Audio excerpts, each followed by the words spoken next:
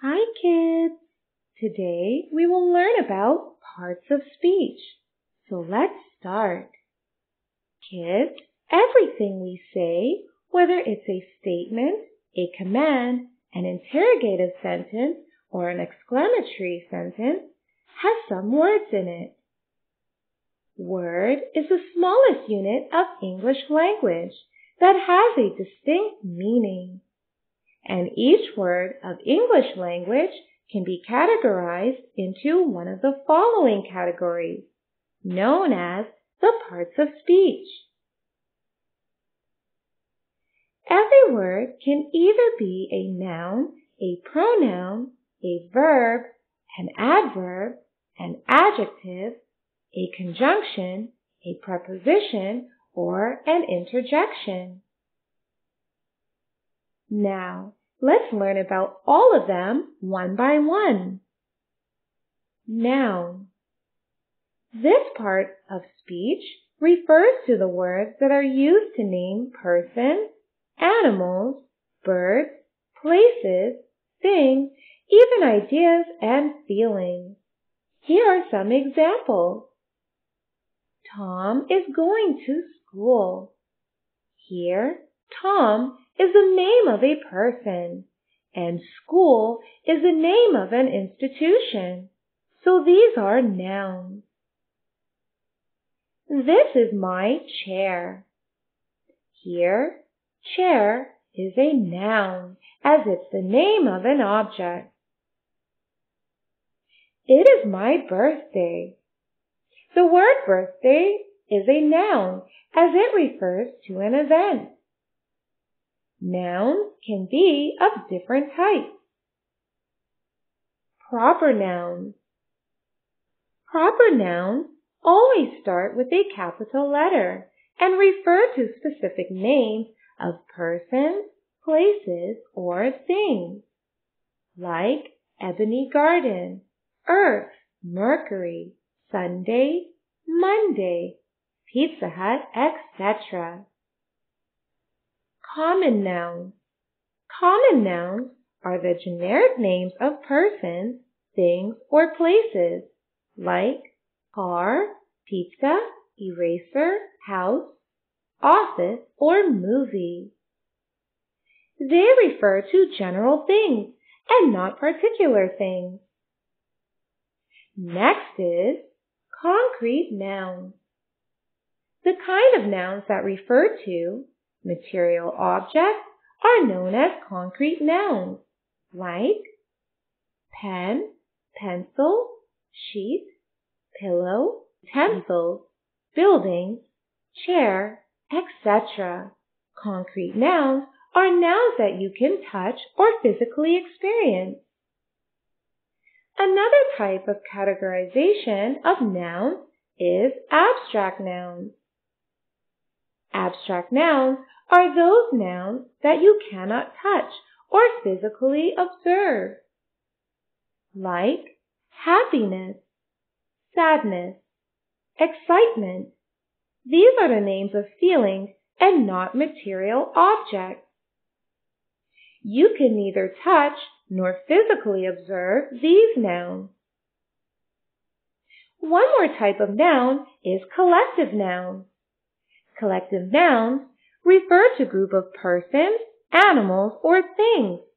For example, a crew of sailors, a party of friends, a group of islands, a bunch of flowers, a bouquet of flowers, a cluster of stars, a pair of socks, a pack of cards, a school of whales, a group of friends.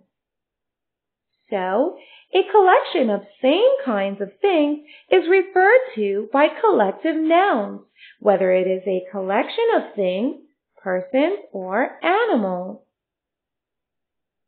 Now we are going to learn about another part of speech called pronoun. A pronoun is a part of speech used in the place of nouns. I, it, he, she, his, her, we, they, their, ours. Ben is a very sincere child. He is always smiling and is always helpful to others. Here, he refers to Ben. So, he is a word that is used in the place of a noun. So, it's a pronoun. I want to read this book. Here, I is a pronoun as it is used in the place of name of a person. Are you enjoying this game? Here, you is a pronoun as it is used in the place of a person. They are playing with a ball. Here, they is used in the place of names of all the persons who are playing with the ball. So, they is a pronoun. We are going to school. Here, we is used in the place of names of all the persons who are going to school. So, we is a pronoun. Let's learn about the next part of speech, an adjective. Adjectives are the words that describe nouns or pronouns. He is a cute boy. Here, cute describes the naming word or noun boy. She is a pretty girl. Here, pretty describes the girl, which is a noun. This is a beautiful room. Here, beautiful describes the room. So, beautiful is an adjective. He has 3 dogs. Here, the word 3 is an adjective, which describes how many dogs are there. That mountain is huge. Here, the word huge describes the noun mountain, which is a noun. It's time to learn about the next part of speech, that is, a verb. A verb is that part of the sentence without which no sentence can possibly exist. A verb shows what's being done in a sentence physically or mentally. I am going to the park. Here, going is the action word or the verb. He is writing in his notebook. Here, writing is the verb of this sentence. I like this pen as it helps me write smoothly. Here, the word like tells about an action being done mentally. So, it's a verb. Now let's learn about the next part of speech called adverbs. Adverbs are the words that describe adjectives, verbs, or other adverbs. She sings beautifully. Sing is a verb here, and the word beautifully tells how she sings. So beautifully is an adverb, as adverbs describe adjectives, verbs, or other adverbs. Olivia writes neatly. Here, the word write is a verb or an action word, and the word neatly describes the verb write, so it's an adverb. Sam runs very fast. Here, the verb is run, and the word very fast tells how Sam runs. So, very fast is an adverb here.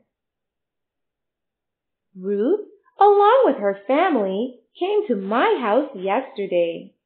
Here, the word came is a verb or an action word, and the word yesterday describes the word came. And the word that further describes the verb is known as an adverb. So the word yesterday is an adverb. The next part of speech is preposition. A preposition mostly specifies the location or the position of an object with respect to another object. Examples of prepositions are above, below, throughout, outside, before, near, since. For example, the lamp is hanging above the table. A rat is sitting between two cats. A cat is sitting among many dogs. The papers are scattered throughout the room. Do not go outside. Come inside the room. Some boxes are lying near the door. The box is lying behind the curtain. Next part of speech is conjunction. The words that join the part of sentences are known as conjunctions. And, yet, but, for, nor, or are the examples of conjunctions. She is a dancer and a model. Here, and is joining the two parts of the sentence. She is tall and graceful. Here, and is joining the two parts of the sentence. She likes to dance as well as singing. As well as is joining the two parts of the sentence. She was sick, but she studied hard. Here, but is joining the two parts of the sentence. She didn't come because she was busy somewhere else. Here, because is joining the two parts of the sentence. So, conjunctions are the words that join the two parts of a sentence and also coordinate the words in a sentence or make the sentence more meaningful. Now let's learn about the next part of a sentence. That is interjection. Interjections express strong emotions and are followed by an exclamation sign. Ouch! That must have hurt. Hooray! We won! Wow, that's a brilliant idea. So words such as ouch, oh, wow, oops are known as interjections. They express sudden emotion. So kids, today we have touched upon the topic of various parts of speech. We will learn more about them in detail in our next section. Now you can go ahead and take a quiz to learn more. Bye-bye.